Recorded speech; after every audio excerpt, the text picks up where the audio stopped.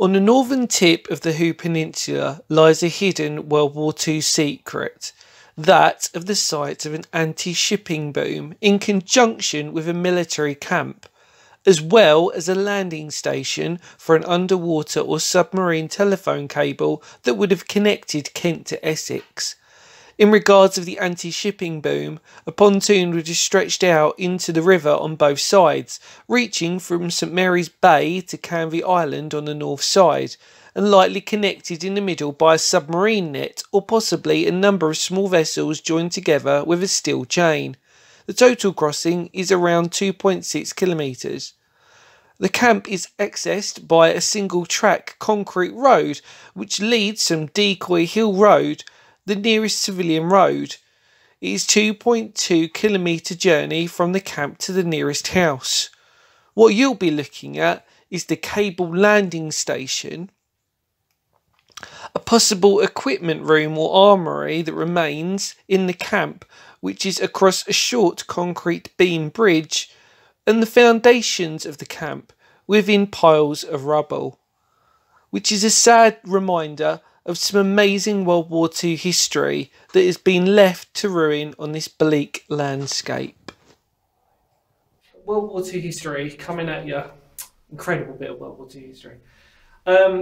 This is one of those places that there's two separate locations. So there's, I don't really want to sort of give away the other one because I'm going to do that for another later date. So you'll find out about that place. Let's just say explosives, and we'll leave it at that.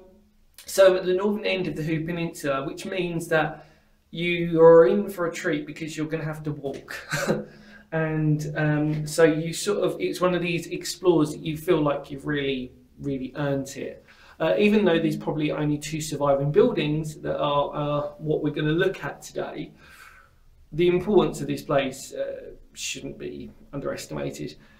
I'm in one of them now. I'm in the cabling station. So let's have a look. Now, it's windy outside, which is why I'm doing this in here, and I'm hopefully going to sort of do a very good job. Now, if I look outside, oh, there we go. If you look outside, you can see the military road, which is amazing, really, to sort of see. There you go, Ingrid coming through. And it would have come through this way. However, we're in this incredible building, which is the cabling station, and it's graffiti, and I'm saving the best bit for last, by the way, it's in there. 1980, Christmas Day. There's some incredible graffiti, not for the right reasons, but more for the dates that have been shown. So 2014, there. 2012. If some of this is offensive, I do apologise. It's really more for the dates. There's this 2017 one there. That's interesting. There's an 03 one there. It's not... We're literally in the middle of nowhere. And probably one of the most northernest parts of Kent you can actually go to, really. And it's kind of crazy to sort of think that, you know, to actually get here, to put this graffiti up, it's going to take you a good walk, depending on where you are. 1999, 1980 was the earliest I'd seen so far. There's an 05 one, 03. 97. There you go. Right, so let's try and I didn't bring a torch with me because I didn't realise how dark it was going to be in there. So hopefully that's worked. Probably is not. It's probably not even going to work at all. But let's go inside. So this was bolted shut. It's such a ridiculously, like, I mean, that's when they've opened that, they've designed it so that it's going to stay open. Now, let's go inside. It's very dark. It smells...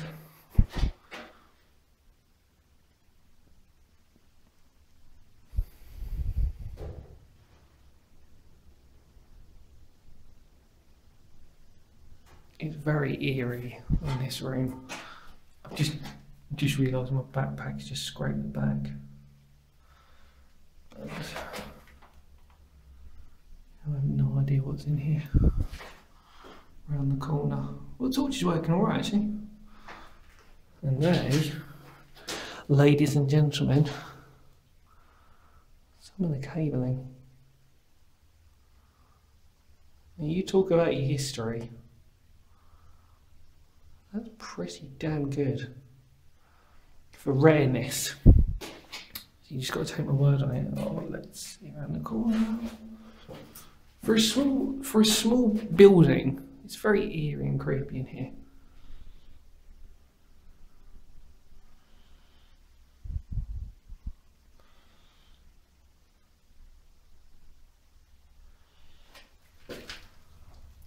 Look at that.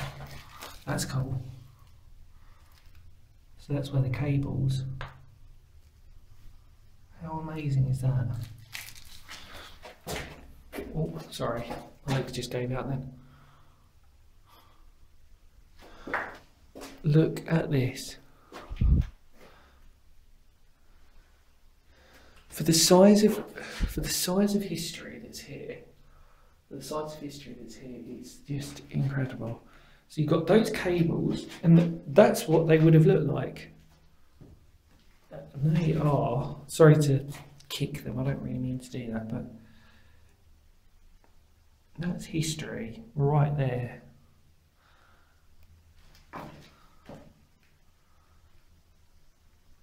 And I wonder,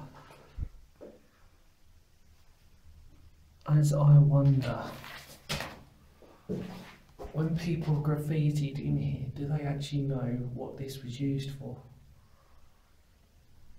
Do they know the importance of it? More importantly, do they know the importance? Aha! Good. Nice bit of detailing. That's what we look for on the channel. Trying to get the detailing in on these. That's incredible.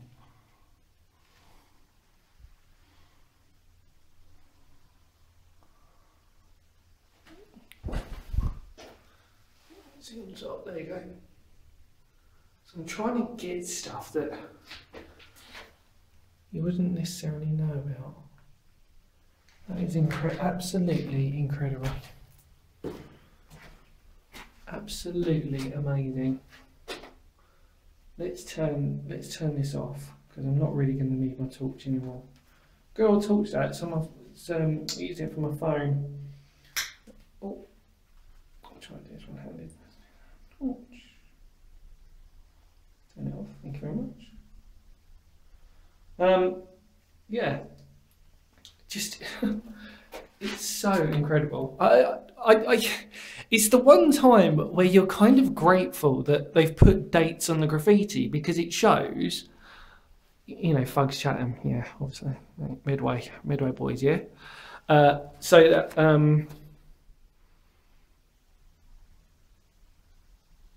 yeah, it's and oh.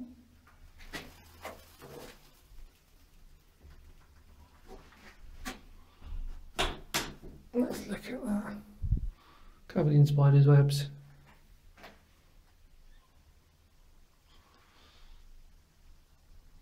Yeah, how incredible. I'm still desperately trying to work this out. All your base belong to us. Very weird. Right, okay, so that's the cabling station. Let's have a quick look. I'm worried about the wind. So underneath us, it would literally travel underneath here. So bear with me and we'll have a look up the top. Let's go. Okay, so I'm walking now on the road, which is in remarkable condition, to be honest. I'm actually probably more surprised at the condition of the road. Now above us is Canvey Island, well above us or over the over that path there is Canvey Island, and to think that this was a camp. So we're looking now, we're walking towards what would have been the ammunition store, and you'll see some demolition of the buildings, the actual camp itself. So there's not much of it, because, well, I came this way so that I could do the video of the other place I was going to do as well, but unfortunately there's just loads and loads of cows in this thing that I really wanted to do. So I'm resorting to doing this one for today, and then coming back hopefully when there's an opportunity that the cows might not be there. So yeah, again, I wholeheartedly apologise for the wind, but as you can see, we're not really getting much leeway with anything, and I'm having to wear a hoodie because literally, like, I was sort of getting eaten really. Got a few bites and it's like, oh god, that was a bit of a painful one. So I was like, yep, no, I have to wear my hoodie now for the moment and just sweat it out, I think, really. It's a glorious day, and yeah. So you can now see Finger doing the infill of rubble. The foundations are still there. This is pretty cool. This is it all dates this period, all 100% World War II, and yeah, look at that.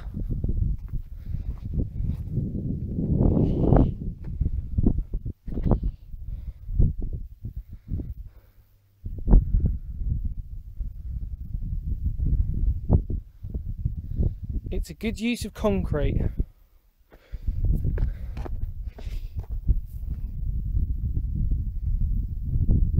As you can see, it's a nice walk, but it's not that bad. Let's go in.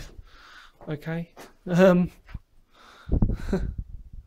So it's not the greatest building built in the world ever.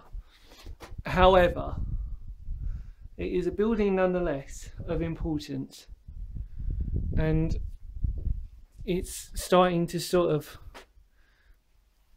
slowly go the way of the other buildings.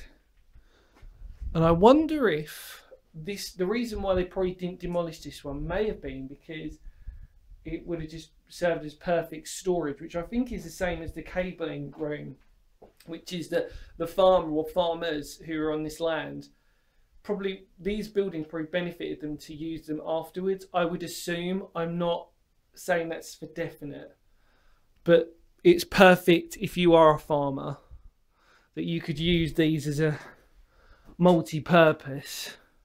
And obviously because of the huts themselves, you know, it makes it although the foundations are solid, so I don't really know, maybe he just picked and chose what he wanted to do, the farmer. If that's the case, it might not have been, it might have just been for safety purposes. But then when you look at this building, you do have to question why they kept this one.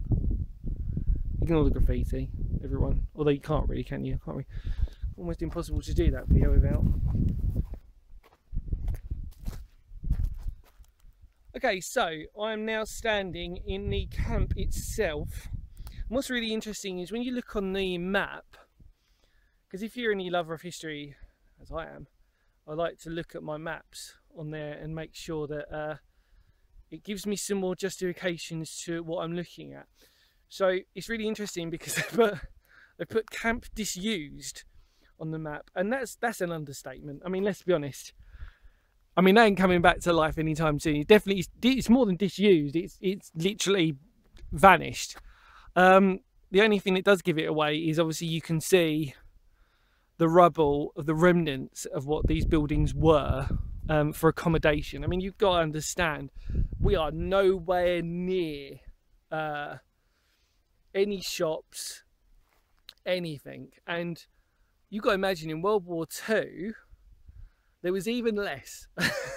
So it's kind of like, you've got to put yourself in the mindset and sort of think, right, if you were stationed out here That's it. You might as well be in the middle of nowhere. It's like it's an alien landscape. The only familiarity you'd have is by walking over and just seeing that you'd see Essex.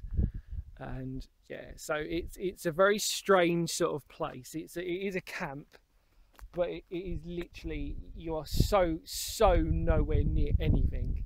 And even today, you're so near. I mean, you know, like I said, it's an explore that really does sort of make you feel good about yourself when you've done it, because you're kind of like, I did an epic walk to get here. You know, I did everything I could have, should have, and you know, you feel rewarded for doing it. So the only thing that I can't change is because I don't have the world's best camera recording equipment, that you will pick up the wind. But you know, maybe if I'm rich and I can start earning some more pennies. But yeah, this is the camp, so let's take a look. I mean, again, the floor is in incredible good condition. You can see the rubble. Again, I apologise for the wind. You can see the makeup of what these places would have been like. There's piles of rubble everywhere.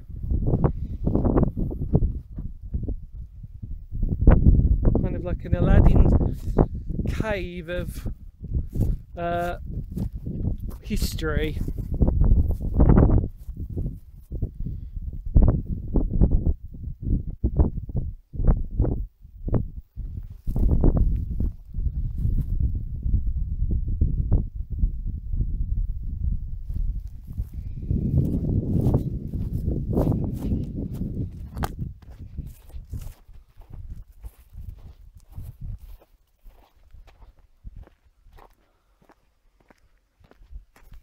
I've not seen a soul.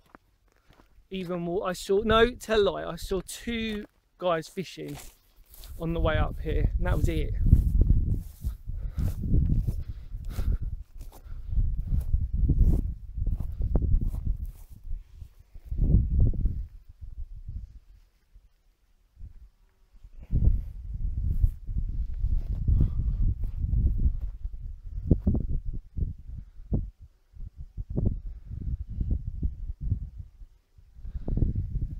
So behind me is the foundations, again, of the overlay of what this camp was.